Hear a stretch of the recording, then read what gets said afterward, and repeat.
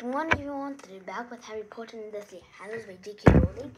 As I mentioned at page 116, let's continue.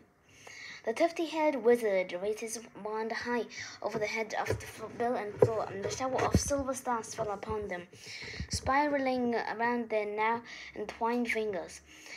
As Fred and George led a round of applause, the golden balloons had burst. A bird of paradise and tiny golden bells flew and floated out of them, adding their songs and chimes to the din.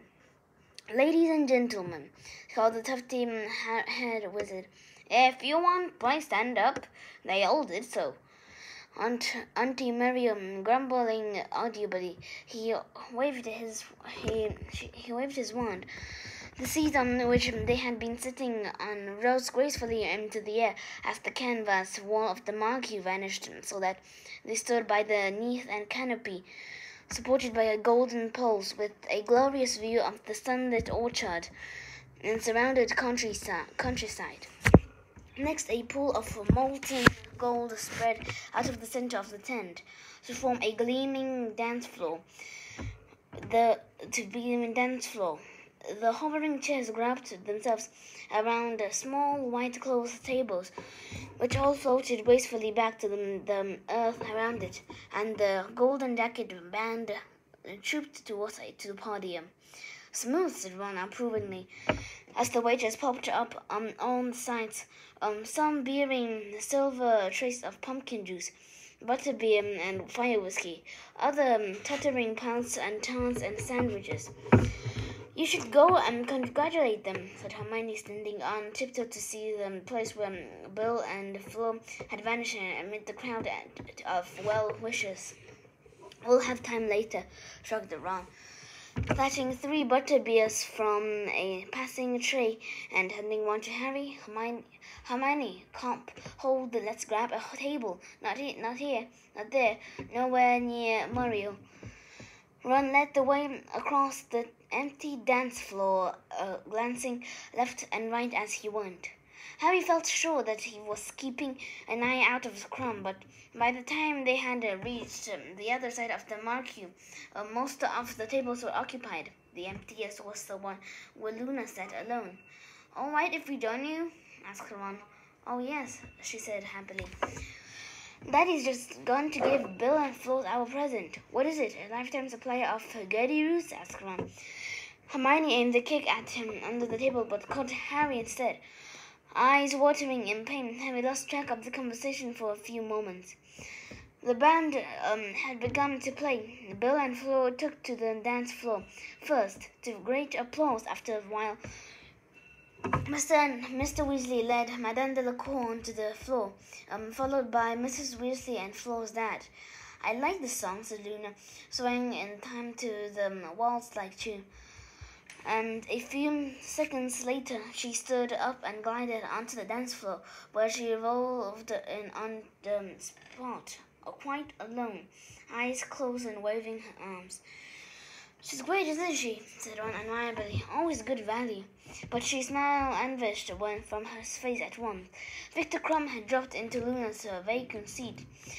Mine looked pleasurably flustered, but this time Crumb had not come to accomplish her. With a scowl on his face, he said, "Who is that man in the yellow?" "That's Xenophilus Lovegood.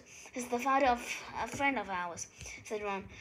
His pugnacious tone indicated that they were not about to laugh at Xenophilius, despite the clear provocation. "Come and dance," he added abruptly to Hermione. She looked taken back, but pleased too, and got up. They vanished together into the growing throng on the dance floor. "Ah, they are together now," asked Crumb, momentarily distracted. Sort of," said Harry. "Who are you?" Crumb asked. "Barney Weasley." They shook hands. "You, Barney, you know this man called Lovegood well?" "No, I only met him today." "Why?" Crumb growled over the top of his drink. watching Xenophilius, who was chatting to several warlocks on the other side of the dance floor. "Because," said Crumb, "if he was not a guest of Lord's, I would duel him here and now for wearing a filthy sign upon his chest." "Sign?" said Harry, looking over at Xenophilius too. The strange triangular eye was gleaming on his chest. "Why? What's wrong with that?" "Grindelwald. That is Grindelwald's sign." "Grindelwald? The dark-witted Dumbledore defeated?" "Exactly." Crumb's jaw muscles worked as if he were chewing.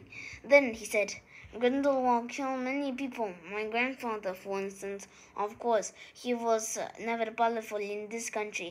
They said he feared Dumbledore, and rightly, seeing how he was finished. But this," he pointed a finger at Xenophilius, "this is a symbol of him. I recognize it at once. Grindelwald carved it into a wall at Dumstang when he was a pupil there. Some idiots copied it onto their books and clothes, thinking it to make someone impressive, until those of us who had lost family members to Grindelwald taught them better." Crumb cracked his knuckles menacingly and glowered at Xenophilius. Harry felt perplexed. It seemed incredibly unlikely that Luna's father was a supporter of the dark arts, and nobody seemed to notice the triangular rune-like shape. "Are you quite sure it's Grindelwald's?" "I'm not mistaken," said Crumb coldly. "I've walked past that sign for several years. I know it well." "Well, there's a chance," said Harry. "The Xenophilius doesn't actually know what the symbol means. The love girls are quite unusual. He could easily have picked it up somewhere and think it's a cross-section of the head of the crumple-horned snowcat or something." "The cross-section of what?" "Well, I don't know what they are, but apparently he and his daughter go on a holiday looking for them." Harry felt he was doing a bad job explaining Luna and her father. "That's her," he said, pointing at Luna, who was still standing alone, waving her arms around her head like someone attempting to beat off midges. Why is she doing that?" Asked Crumb. "Probably trying to get rid of a Raxpert," said Harry, who recognized the symptoms. Crumb did not seem to know whether or not Harry was making fun of him. He drew his wand from inside his robes and tapped it menacingly on his thigh.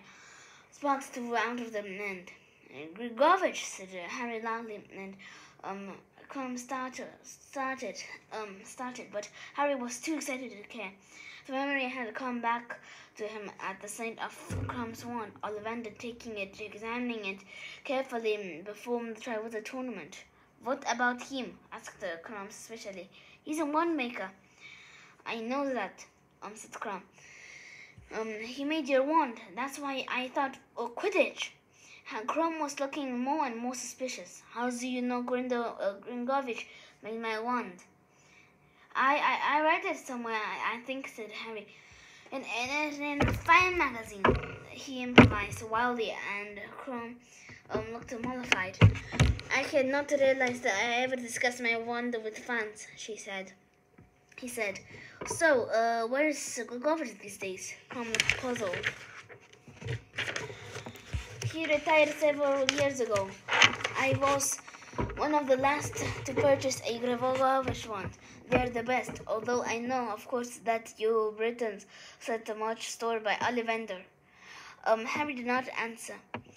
He pretended to watch the dancers like Crumb, but he was thinking hard, so Voldemort was looking for a celebrated wand maker, and Harry did not have to search for a reason. It was surely because of what Harry's wand had done on the night that Voldemort had pursued him across the skies. That the holly and the feather phoenix feather had conquered the borrowed wand, something that Ollivander had not anticipated or understood. Would Gregorich know better? Was he truly more skilled than Ollivander? Did he know secrets of wands that Ollivander did not? Well, I think we'll leave it here, guys, and we will see you next time. Bye!